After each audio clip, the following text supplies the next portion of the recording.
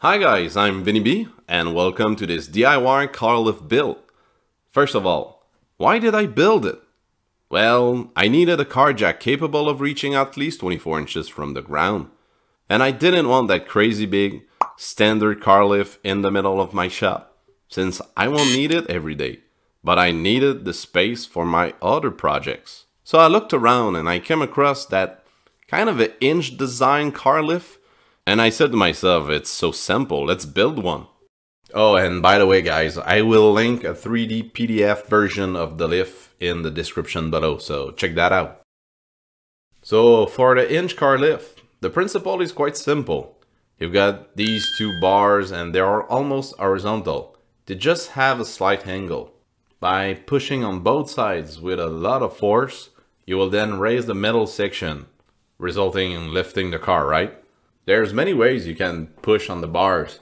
You can use hydraulic, but then you will have to buy the hydraulic power unit, the cylinders and the valves, which is not very cheap. So instead I used screws. My first version used fine threaded rod. They were 3/4 by 16 UNF.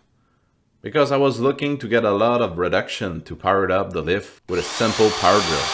So the problem was that the smallest debris jammed the nut on the rod. I also was using chains to transfer motion on both sides. I know, that was such a stupid idea. I even did a 2-to-1 reduction system with some additional chain and sprockets. But with the nut jamming and the under-engineered transition system, I had to rethink the lift.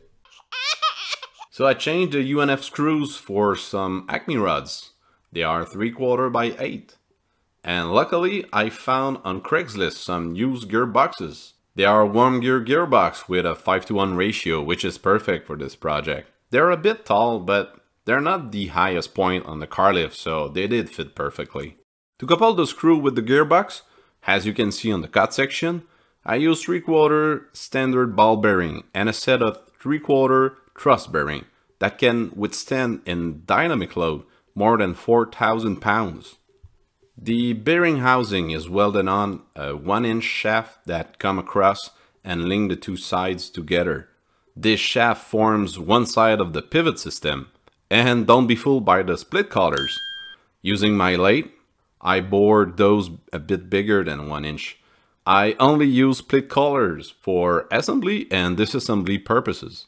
I also added a shear pin, in case of something is jamming and everything wants to blow up. At the other end, on a 1.5 inch pipe, I welded on a 2 inches long Acme rod. And I made some aluminum wheels to ride inside the gutter. The gutter prevents debris from jamming the wheels. Plus, with that gutter, I can now use the car lift outside on my gravel driveway, which is really convenient. The H-arms are made out of 2x2 tubing with 1/4 inch walls. So that's pretty much it for that DIY car lift build. That was simple, when you know what you're doing. One quick note, it weighs a bit less than 200 pounds. For more safety, I did build myself a giant stand, so I don't get squashed underneath my own car because of a welding failure or something. So if you like what you saw, please consider subscribing. I still have plenty of videos to do, and the next one's gonna be on my 40 tons press. And finally, I think I will be able to start working on my smart Hayabusa. Alright guys, so thank you for watching.